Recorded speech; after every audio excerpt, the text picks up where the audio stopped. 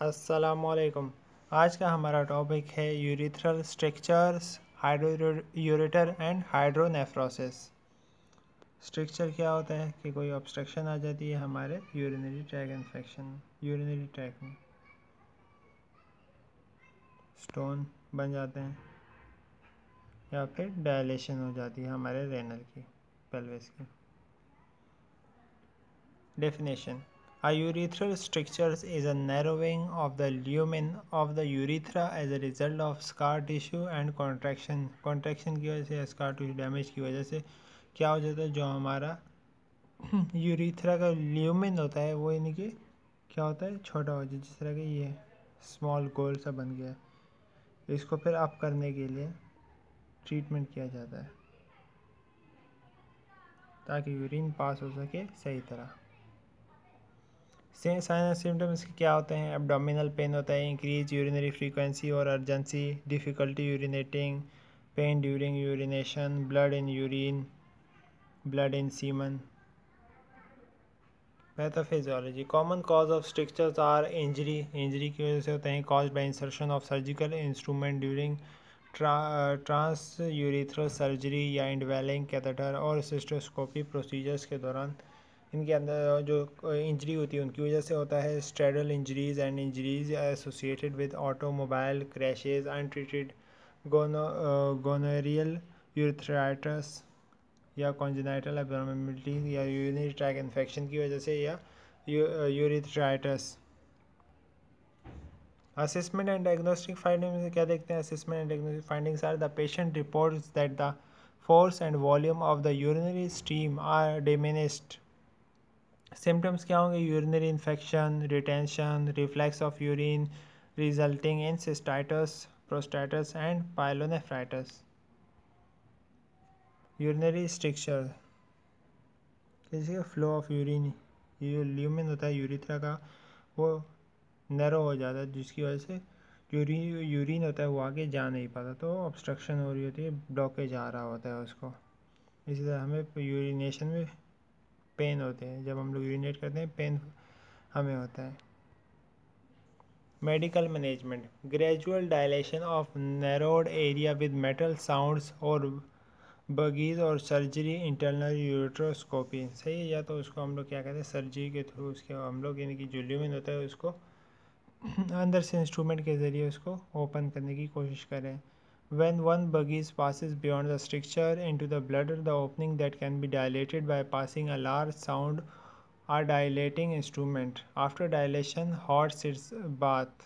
सही, डायलेशन के बाद उसको हॉट सिट्स बाथ देते हैं ताकि पेशेंट को ज़्यादा पेन वगैरह ना हो। Non ऑपॉइड analgesic agents to control pen, non ऑपॉइड analgesics देते हैं उसको कि पेन को कंट्रोल करने के लिए। एंटीबायोटिक्स देते हैं, are prescribe for several days after dilation to prevent from infection. से ही डायलेशन करने के बाद जो उसके ल्यूमेन नैरो है तो उसकी डायलेशन करने के बाद उसको एंटीबायोटिक्स भी प्रिस्क्राइब करते हैं कुछ दिनों तक ताकि उसको इन्फेक्शन से बचाया जा सके।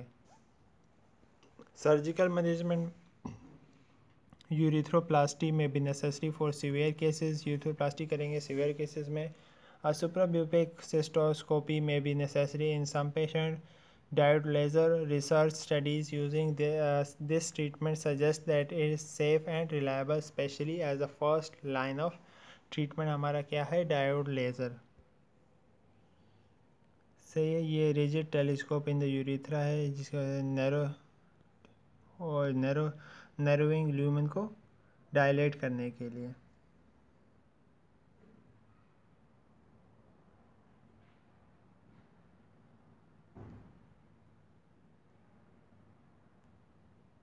प्रिवेंशन के क्या important elements of is to treat all urethral infections promptly, prolonged urethral catheter drainage should be avoided, यानी कैथेटर ज़्यादा देर तक यानी कि उसकी जो एक्सपायरी डेट उस तक लगाना चाहिए, उससे ज़्यादा नहीं लगाना चाहिए। And utmost care taken in any type of instrumentation involving the urethra including catheterization. Hydronephrosis and हाइड्रोयूरेटर्स। Definition: hydronephrosis is distension of the kidney with urine caused by backflow pressure on the kidney when the flow of urine is obstructed. सही है, अगर आगे blockage हो जाएगा तो क्या होगा कि पीछे जो रेनल है इनकी वही फूलने लग जाएगी गुब्बारे की तरह। ग्रेड 1, ग्रेड 2, ग्रेड 3 और ग्रेड 4 में आप देखते हैं कि पूरी तरह फूल गई है। यूरिन जब बैक फ्लो में जाएगा तो ये फूलेगी, तो हाइड्रोनेफ्रोसिस होगा और हाइड्रोयूरेटर। पैथोफिजियोलॉजी क्या होगा? Anatomical and functional processes interrupted the flow of urine.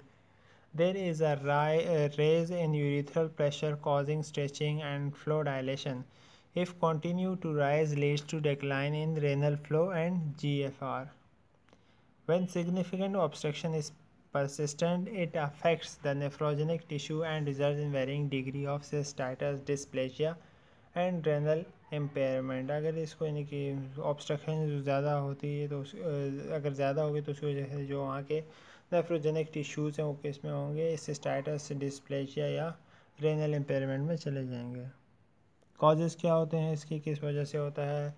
यूरोपैथी की वजह से, benign prostate hyperplasia, urethral strictures, urethral calculi, strictures और स्टेनोसिस ऑन द यूरेटर और bladder outlet, congenital abnormalities of bladder and urethra, pelvic tumor, blood clots, neurogenic bladder.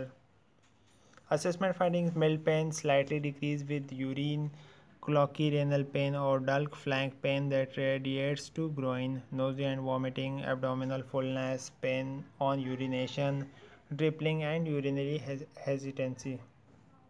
Diagnosis क्या करेंगे? Ultrasound, urine analysis, CT scan, endoscopy, flexible telescope, blood test, ब्यूएन and creatinine. Diagnosis studies में हम history collection करेंगे, physical examination करेंगे, उसमें N enlarge kidney में B palpable on examination. अगर large kidney होगी तो उस पेल्पेबल में हमें पता लग जाएगा। Super pubic tenderness along with the palpable bladder is strongly suggestive of acute urinary retention. Blood tests can show raised creatinine and electrolyte imbalance. Urinalysis may show an elevated pH due to the secondary destruction of nephrosis within the affected kidney. Ultrasounds allows the visualization of the ureters and kidneys and can be used to assess the presence of hydronephrosis. सही, hydronephrosis में आप देख सकते हैं कैसे क्या होगा? Back flow की वजह से फर्स्ट क्या होगा? The bladder is unable to empty. अगर ब्लडर एम्प्टी नहीं होगा तो क्या होगा? The pressure is transmitted to the kidney. Pressure किस में चला जाएगा? किडनी में चला गया है। There is a build up fluid in the kidney, तो क्या हो जाएगा? किडनी के अंदर फ्लूइड भर जाएगा बैक फ्लो की वजह से। सही, normal kidney, enlarge kidney and ureter कि वो दोनों इनलार्ज हो जाएंगे ज़्यादा पानी भरने की वजह से, मीन्स के यूरिन। सही है, बायोलेटरल हाइड्रोनेफ्रोसिस एंड यूनिलेटरल बायोनेफ्रोसिस। किस तरह फ़र्क देखते हैं, किस तरह फूल गया, ऑब्स्ट्रक्शन आएगी तो वो फूल जाएगा। कॉम्प्लिकेशंस यूरिनरी ट्रैक इन्फेक्शन उसको हो सकते हैं। Life threatening complications are paralytic iliacus या रेनल फेलियर उसको हो सकता है। Treatment and nursing diagnosis and outcomes: surgery, lithotripsy and endoscopy surgery, nephrostomy, enlargement of urethra with dilators, antibiotics. Nursing diagnosis: altered nutrition less than body requirement, altered urinary inflammation, anxiety, pain, risk for infection and fluid volume deficient. The patient will maintain fluid balance, report increased comfort, avoid or minimized complications. Nursing intervention में क्या करेंगे? Monitor renal failure, burn serum creatinine, potassium specific gravity. Post operative care में vital science check करेंगे, intake and output check करेंगे, fluid and electrolyte status, watch for rising pulses rate and cold and clamping skin indicate haemorrhage shock. और clammy skin होगी तो उसको क्या indicate करता है? हेमोरेज शॉक उसको हुआ है। Thank you, hope you like it.